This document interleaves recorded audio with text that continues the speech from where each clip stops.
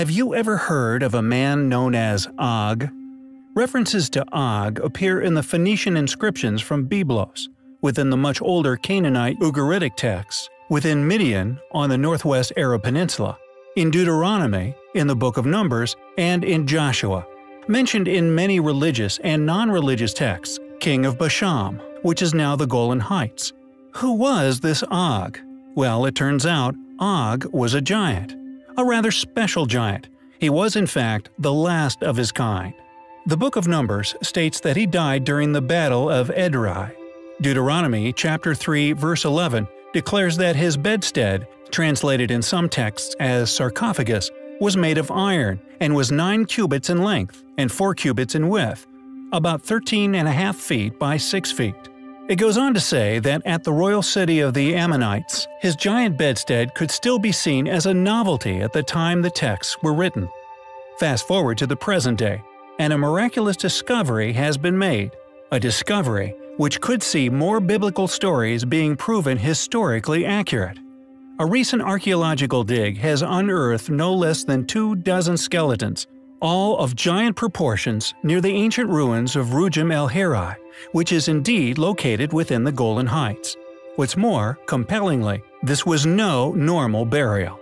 During a press briefing, the team responsible for the discovery expressed their views to the world. Quote, "The site of Rugem el-Hiri has been extensively searched for decades already, but our team noticed a mound nearby, which we thought was of major interest. It has been 2 long years, but it was definitely worth the effort," said Tom Yegur, one of the archaeologists on site. One of the giants was covered in an exquisitely crafted suit of copper armor. One of their copper swords was also as hard as steel and made in a fashion unknown to modern man. Could this really be the final resting place of the last of the giants? All we can hope is that the Smithsonian doesn't get a chance to buy them. Edinburgh, Scotland, a very ancient land with a castle built upon an extinct volcano. Many mysterious things lay and possibly live within Scotland, the most famous of which undoubtedly the extremely elusive Loch Ness Monster. However, recent surveys would suggest that among the most popular of attractions are in fact its vast collection of, to the well-trained eye, extremely ancient coves and cave systems. Hand-cut, these caverns will demonstrate the immense skill, determination, and of course ingenuity of our distant ancestors, revealing to all those who are lucky enough to visit them just what these ancient people were capable of.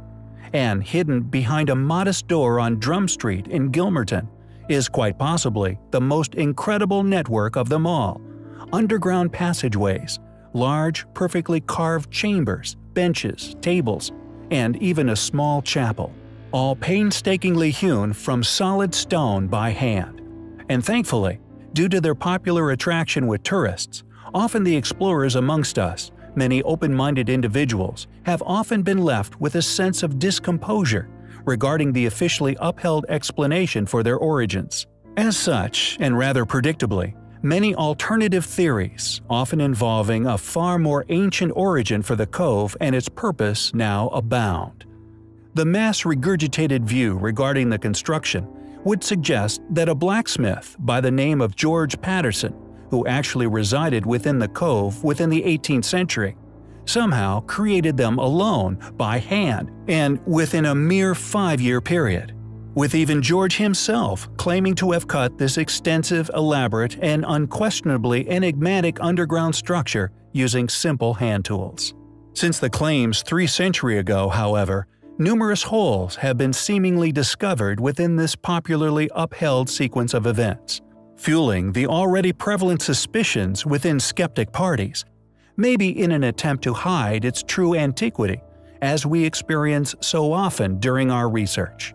On Wednesday, the 15th of August, 1906, a front-page column by a writer known as F.R. Coles for The Scotsman dug into George Patterson's version of events, commonly referred to as the tradition. Coles found it to have been nothing but a fictional fallacy, possibly created by George himself in an attempt to profit from deception. It seems Patterson not only accomplished the seemingly impossible, excavating hundreds of tons of stone, but also it seems he successfully went unnoticed by the entire surrounding population during this entire procedure. Just who could have built Gilmerton Cove?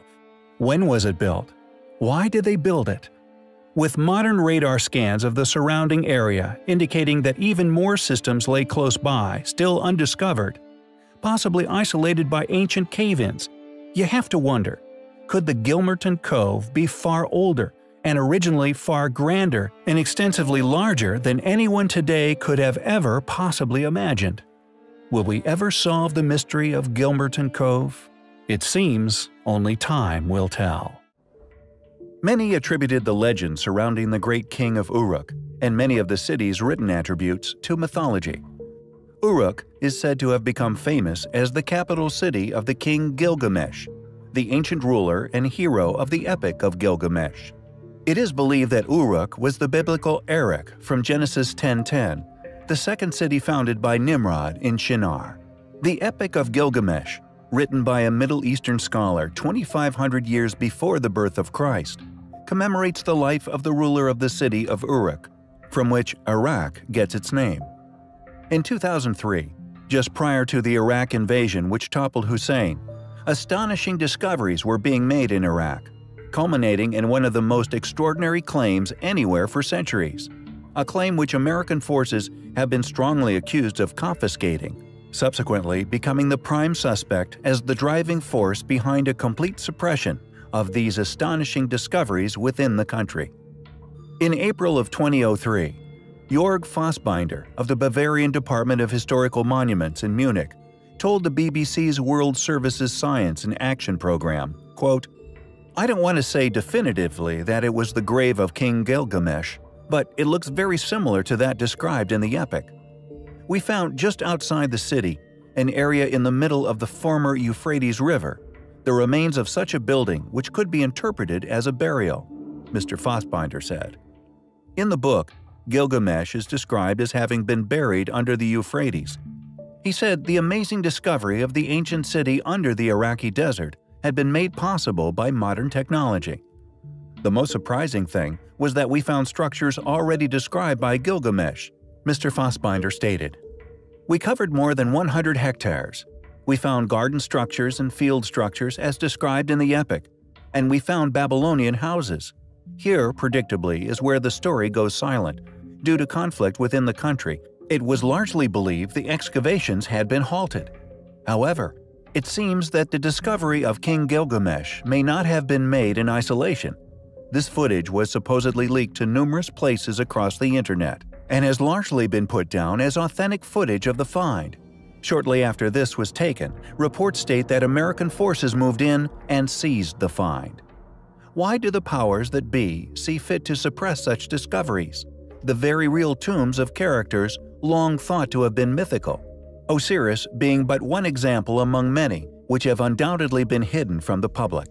Maybe some clues to why his tomb has been hidden lay within the epic and the immense powers Gilgamesh was said to have possessed. He was the fifth king of Uruk, and his power was so mighty, many believe that the stories surrounding him are just myths that were built around his seemingly superhuman strength and endurance. However, serious scholars concluded that the story of Gilgamesh was nothing more than a fairy tale due to the astonishing story. In the epic, the great king is thought to be too proud and arrogant by the gods, and so they decide to teach him a lesson, sending the wild man, Enkidu, to humble him. Enkidu and Gilgamesh, after a fierce battle in which neither are bested, become friends and embark on adventures together.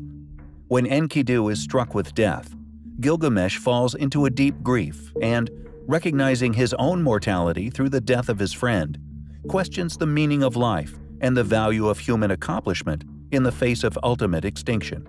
Casting away all his old vanity and pride, Gilgamesh sets out on a quest to find the meaning of life and, finally, some way of defeating death. In doing so, he becomes the first epic hero in world literature. The grief of Gilgamesh and the questions his friend's death evoke resonate with every human being who has wrestled with the meaning of life in the face of death. Is this leaked footage of the tomb of Gilgamesh? Regardless of its authenticity, why all the secrecy? Are we, as a species, not capable of being presented with things which test our core beliefs without erupting into chaos?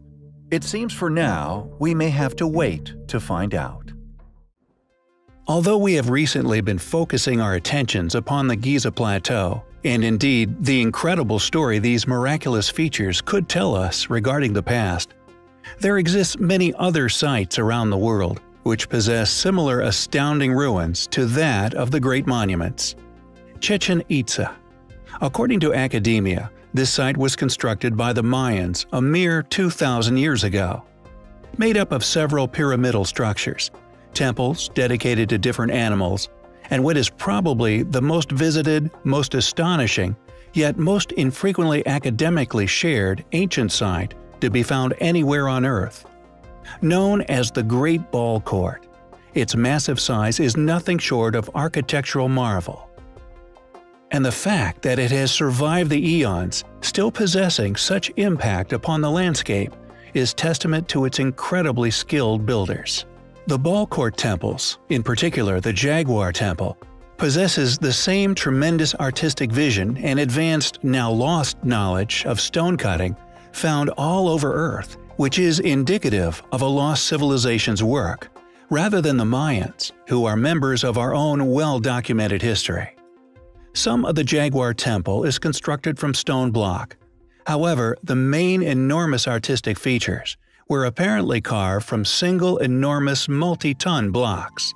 Furthermore, and most importantly, the actual ball court is an enormous space, the dimensions of which measure 175 meters north-south and 70 meters east to west, making it much larger than a modern-day American football field. On each side of the field, stone walls rising more than 7 meters enclosed the action. Embedded near the top of each wall was a center hoop, the goal carved from stone and detailed with feathered serpents. There are several supposed accounts of both the Aztecs and Maya playing the game at the time of the Spanish conquest.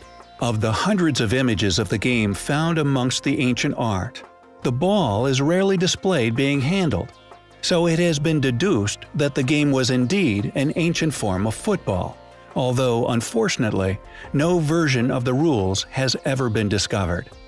No larger than a basketball, academics claim the object ball was made from solid rubber, presumably making it considerably heavy. Just how they managed to kick such a heavy football through such a goal area at such a height is unknown. Although, perhaps, the most perplexing of the mysteries involved with this unquestionably incredible ancient event is just how our ancient ancestors, at some time within the distant past, actually managed to create such a location from scratch, with such artistic vision, skill, and knowledge of building such solid architecture. An incredible game, which must have been a memorable experience for all involved. Were these incredible structures made with simple tools, as academics claim? Or is it actually an extremely ancient relic of a game which has clearly survived the eons?